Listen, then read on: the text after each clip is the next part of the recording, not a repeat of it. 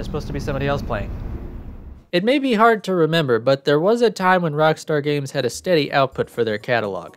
Okay, maybe it's not that hard to remember because people keep bringing it up, but it has been a decade since their release schedule slowed to a crawl thanks to the most profitable piece of media that's ever been released. Obviously, everyone's in agreement that this timeline is less than ideal, but what are we missing out on? What could have been created in this 5-year gap? Well, a lot of stuff, but one really good example would be something like their 2006 game, Table Tennis. Not exactly the most creative title, but you know what you're getting into. Table Tennis started out as a tech demo for their new Rage engine, a way for them to get in some practice before stepping up to Grand Theft Auto 4. Rockstar felt like the old ping pong was underrepresented in games, and it seems to be an activity they enjoyed regularly, so that's what they gravitated toward for the demo. It was turning out really good, so they just pushed through and developed it into a full game. Released exclusively for the Xbox 360 and later ported to the Wii, naturally. Let's just say I didn't own an Xbox or a Wii until they were far past their prime, but now that I have them, I can give this game a look. One of the first things you'll notice about the game is its scale. It's a massive difference from most of Rockstar's games, being known for their expansive open worlds. On the contrary, Table Tennis is nothing but the table, your opponent, and you. There's not even any aesthetic flair. While the graphics are very impressive for an early 360 title, the characters and environments are very plain. That's not to say the game doesn't have any style though. It may look plain, but it feels fantastic. The gameplay is just incredible. When you first start, the controls will probably seem a little overly complex and daunting. I mean, what's the deal? It's ping pong. You hit the ball to your opponent and try not to miss the table. I won't lie, there is a little bit of a learning curve, but once you get the controls down, it plays like a dream. The game comes down to 3 important pillars: power, curve, and positioning.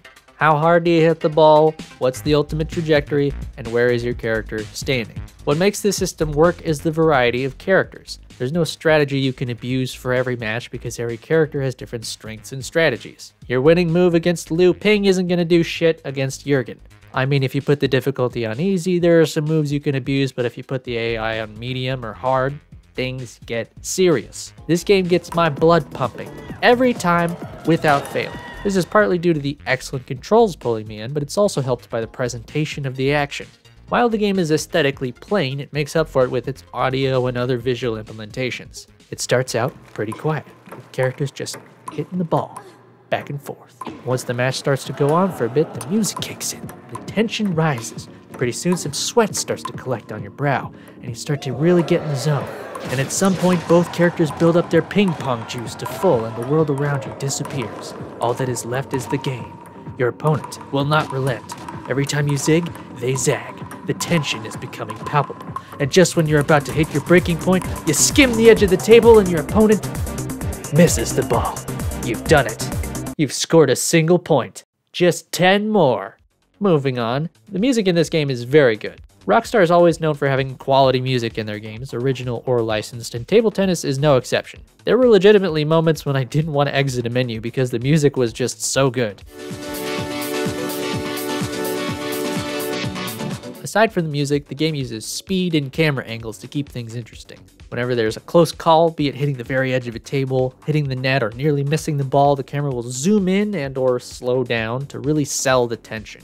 And on top of that, there's excellent sound design to punch up every dramatic smack of the paddle and every moment of uncertainty. And after the round's over, you get a replay with various cinematic angles to capture your victory or your defeat in glorious fashion. It's also good for giving you a breather after a particularly tough match. And the varied roster doesn't just work against you, but for you too. After all, they had to balance the game for competing against other people. Much like a fighting game, your experience varies from one character to another. They don't have unique power moves or anything like that, though that would have been amazing, but they do change the way you play and strategize based on their strengths and weaknesses. Unfortunately, the full roster is not immediately available to you, and unlocking them is a little obtuse. The game offers you hints on how to unlock them, but they are just vague hints. If you play the game enough, you will eventually unlock all of them, but I'm an impatient goblin and I want to know how to unlock everything now. This being Rockstar, there are actually cheat codes to enter that do various things, one of them being unlocking characters, but I couldn't seem to get them to work? Maybe I'm just an idiot. Anyway, there's not much more to this game, honestly. It's a table tennis game. As fun as it is, it's very narrow in its focus. There's no campaign mode, no narrative, nothing outside of the room that you play in.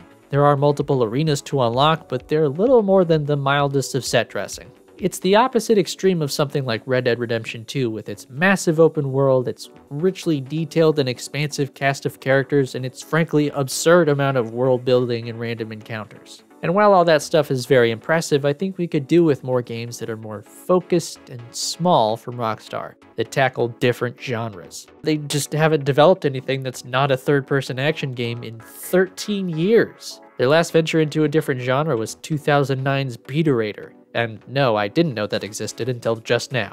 In the world we live in today where GTA Online exists, I doubt we'll see anything new from Rockstar.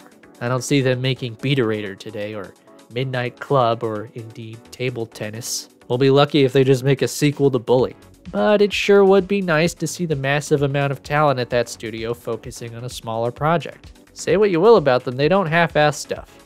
Hey, maybe if they worked on a smaller game like table tennis, they wouldn't have to pull 100-hour work weeks. All that said, table tennis is pretty good. If you've got an Xbox or a Wii, give it a try. It's a real blast to play, solo or with friends. Anyway, I'll catch you in the next one.